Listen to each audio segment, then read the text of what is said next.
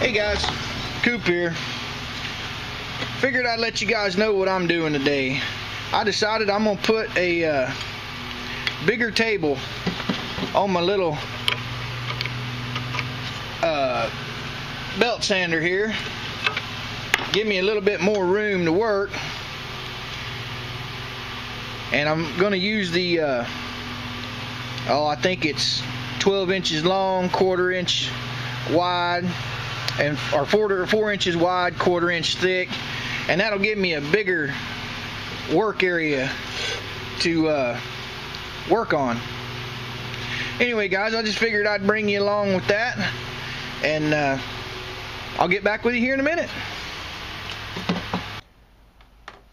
Hey guys, Coop here, back with you. As you can see, I got the little table on my belt sander all mounted.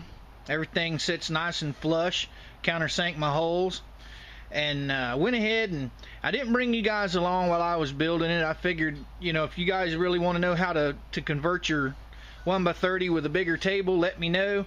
I'll make a quick video showing you how I did it. But it's pretty self-explanatory. I mean, I just drilled holes, countersink them, put my bolts through them, and bolted them down. Alright, now moving on. Now first off, I'm going to tell every one of you guys straight up, this idea was not mine. This jig that I made was not my idea. There's a fellow YouTuber named Captain Jeff. I'll put the link to his channel down below. You guys go over and check him. He's a knife maker, really nice guy. He hasn't been on lately, but he's got a pretty good channel and a lot of awesome ideas. So the credit for this table and the jig is all him. Okay, I just modified my jig a little bit different from the way he does. He has his with 2 holes right here, and he puts a plate across that his knife sets in. Well, I changed mine up a little bit.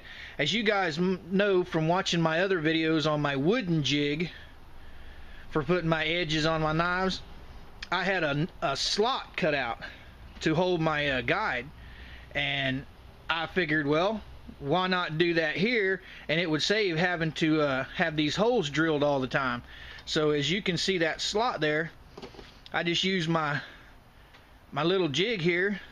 I put it on my knife, and it slides right down inside there and locks.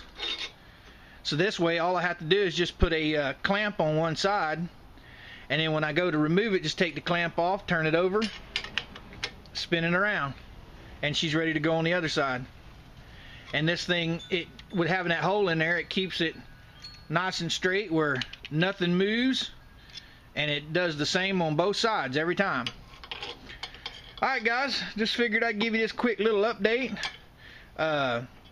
Reading the comments a while ago, my buddy Brian, I think it was my buddy Brian, might have been Chuck, I'm not sure, but one of the two of them want to know why I didn't zoom in on my knives on the last video. Well, here you go guys. There you go, good long look. There's one. There's 2. There's 3. These are just rough cutouts, guys. I got a long ways to go on them. And of course, there's number 4. And you guys have any comments or questions, feel free to put them below, and I'll be happy to answer anything you post. Don't forget, go over and check out Captain Jeff. The link for his video, or his channel, will be down below. He's got some awesome information on making knives, guys. So I suggest everybody go over and check him out. And I appreciate your support. Appreciate you watching my videos. It means a lot to me. You guys all know that. Don't forget, we've got the Facebook page going now. The link for that will be down below. If you guys want to subscribe or hit the like button, go ahead. If you don't, you just waste a couple minutes of your time. With that being said, my friends, old Coop's gonna say, Coop out.